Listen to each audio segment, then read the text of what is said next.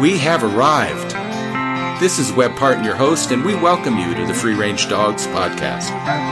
This is a place where we stake out a shady spot and talk about all things dog. Find yourself a soft piece of grass, spin a few circles, plop down, rest your feet, and join us in this joyful conversation.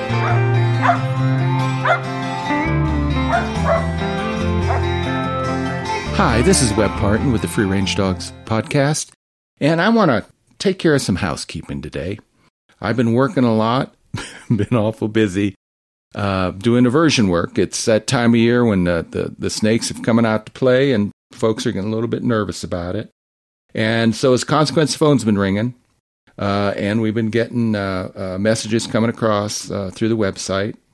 And there's a lot of common questions that get asked, and one of the most frequent ones is that folks really don't understand what the training means or how it's going to take shape, how that's going to affect the way they attend a class. So let's talk a little bit today about a snake class. And, you know, I haven't advertised in a number of years.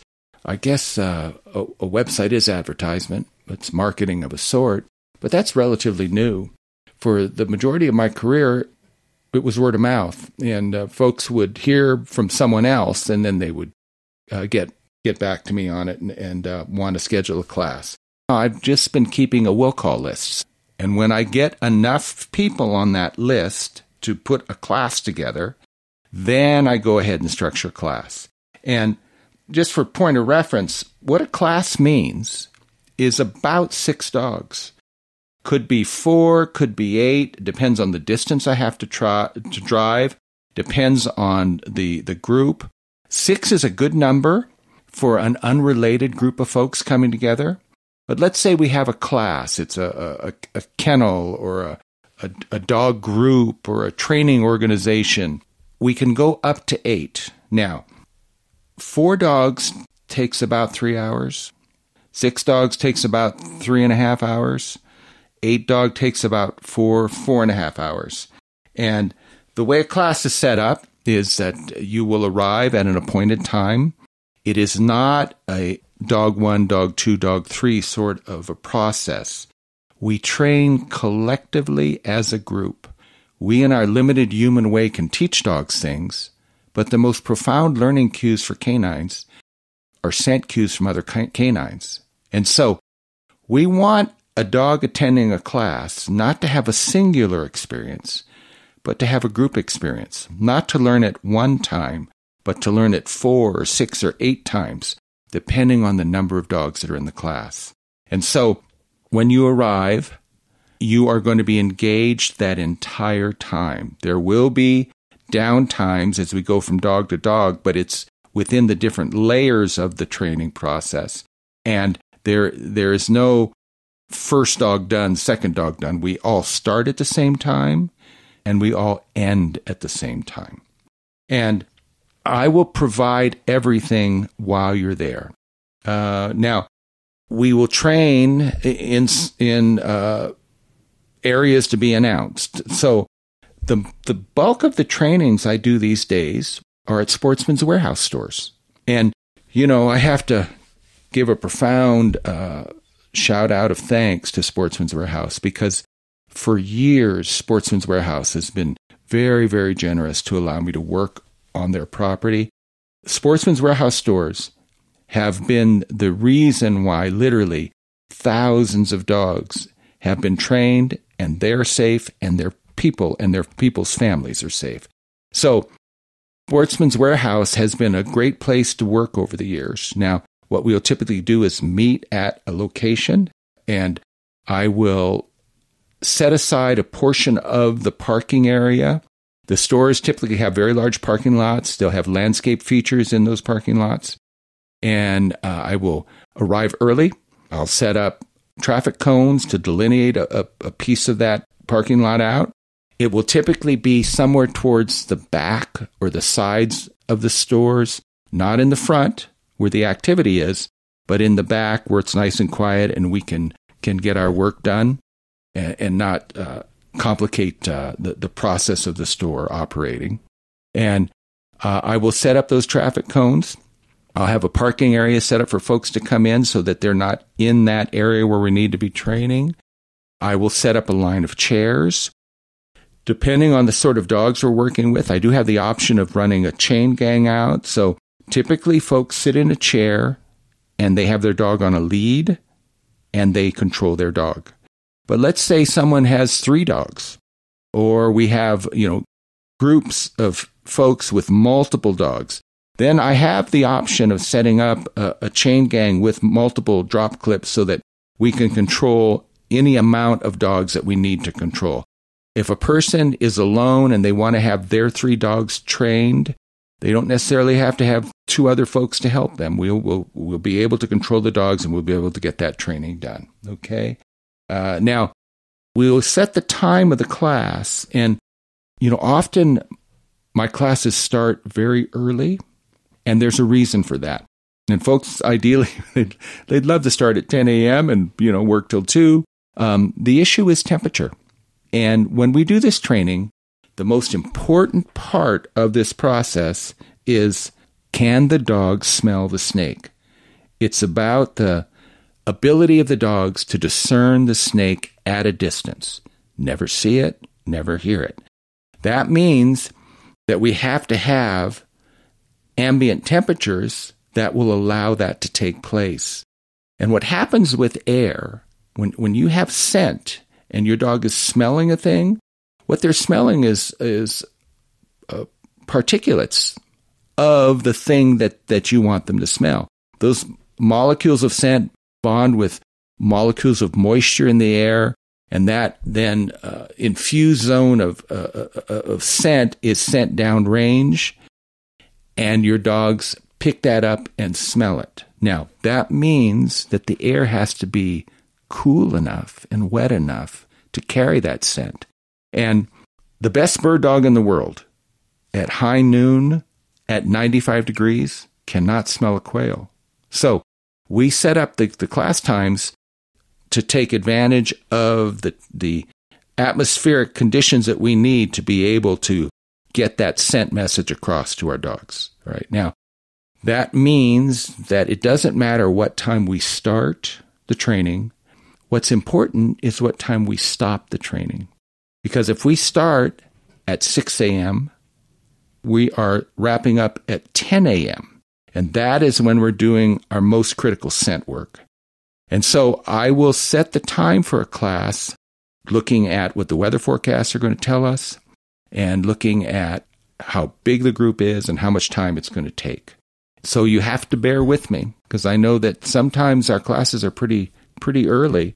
And, I will provide everything. I'll have chairs set up. The only thing you need to worry about is having a lead to control your dog. And if you don't have that, I'll have that available too. We just need to figure out what we need to do to get this done. So the best way to contact me is typically a phone call. 520-465-3460. You can also contact me through freerangedogs.com. Leave a message, and if I don't get back with you nearly immediately, I will get back with you as quick as I can. Often I'm working for portions of a day when I just can't see the digital world. So do bear with me, but if you do reach out, I will get back with you. And I'll follow that up with typically a phone call or a text message, and we will communicate. And often, typically, I'll gather your information. I'll put you on that will call list. I may have a time at that point when I'm talking with you, when I know I have a class coming up, or I will tell you about when I'm going to put one together, depending on what I have interest-wise on that will call list for your area. So I do look forward to working with you, to helping you and your dog stay safe. And, I was a gun dog trainer for many years. More years than that, I was a quail guide. So I've spent literally several thousand days in the field behind bird dogs in snake country. And during that time period, I've had the benefit of watching dogs come upon snakes, the dogs that I've trained. And it's truly amazing how effective a dog's nose is, because they can smell a snake at a distance.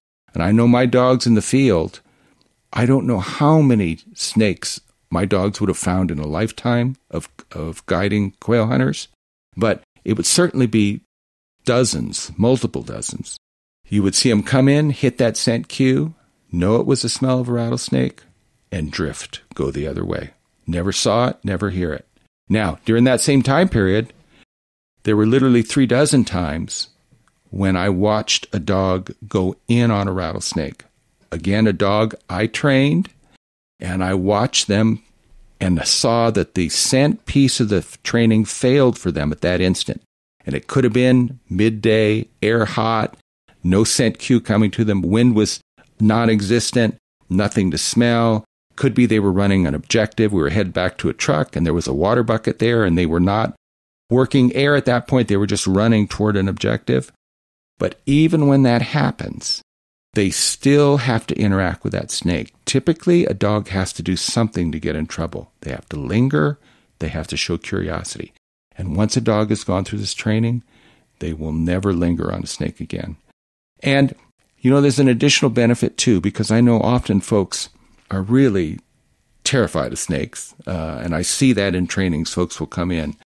But, almost to a person, once someone has gone through a class with me and they've spent that amount of time interacting, being able to observe the snake, being able to observe our interactions with the snake, they feel better about rattlesnakes. They feel safer about rattlesnakes. They lose that abstract fear of rattlesnakes. And they realize that, they're really pretty innocuous creatures. They really do, it's an old adage, but they really do just want to be left alone. So, if we can find a way for your dog to know that thing is there and leave it alone, then everybody wins in the process. All right. So, with that, if you do have a concern about snakes and your dog getting hurt or family member, and be aware that the benefit of a trained dog is that they become an early warning system to let you and your family know there's a snake there. Okay. If you would like to do that training, do contact me. I look forward to talking with you. We will get you on the schedule and get you set up and get you into a class. Now, I know there are not many folks that do this work, and of the few that do, they'll have a euphemism, and the euphemism will be retrain, recheck, retry, re-something. Okay, I'm almost 40 years in on this sort of work, and if you give me a dog for 3 hours, 4 hours, that dog will be trained for the rest of its life. I don't need to see you again. We don't need to do this again. So, the retrain is a non-issue. I will do the best I know to do to make sure that you and your dog are safe. And I look forward to spending the time with you and meeting you. With that, I'm thinking of helping you in the future. This is Webb Parton with Free Range Dogs Podcast.